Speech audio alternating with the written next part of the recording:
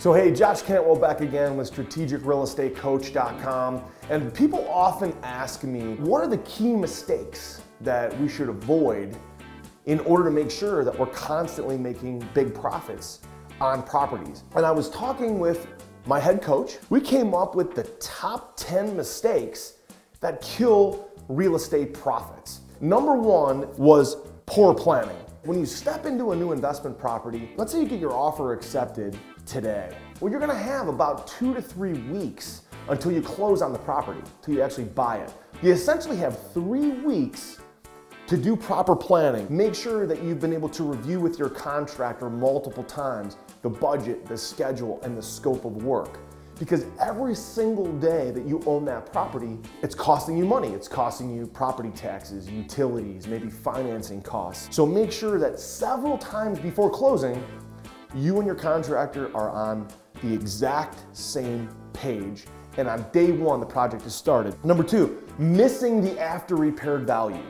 Now, how can you make sure that you hit the after repaired value? Well, make sure you do your own value.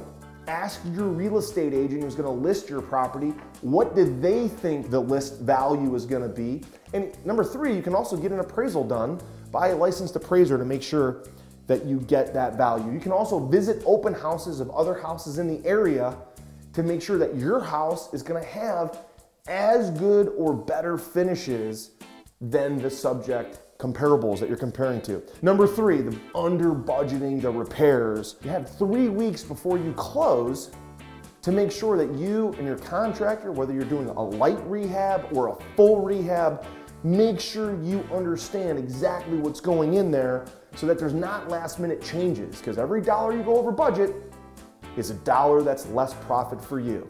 Number four, add-ins, additional costs or changes to the budget.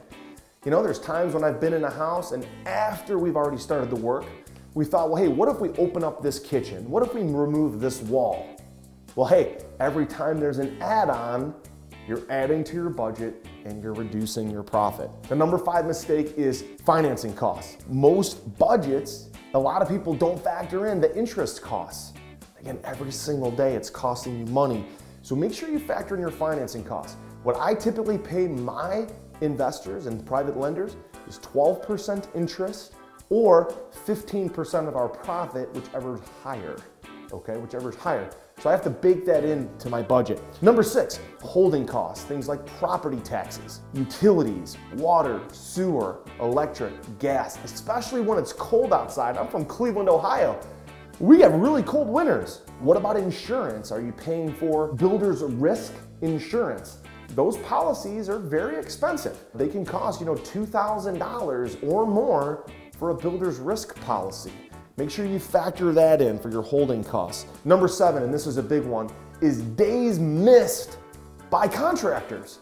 What a lot of contractors do is they end up building in other projects and they miss days on your job because they're doing other jobs. So make sure at the beginning when you are working with your contractor, have them commit to swarming on your property, working at your property from start to finish and not jumping on and off the job site. The number 8 mistake is when contractors mark up the cost of materials.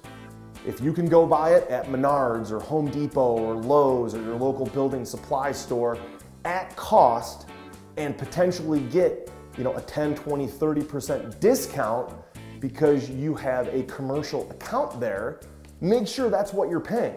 Don't allow your contractor to also upcharge the materials. The number 9 thing that kills real estate profits is when buyers flake out. Mortgage companies have gotten very good at making sure that buyers are pre-qualified, meaning they've submitted their tax returns, bank statements, pay stubs, their personal financial information.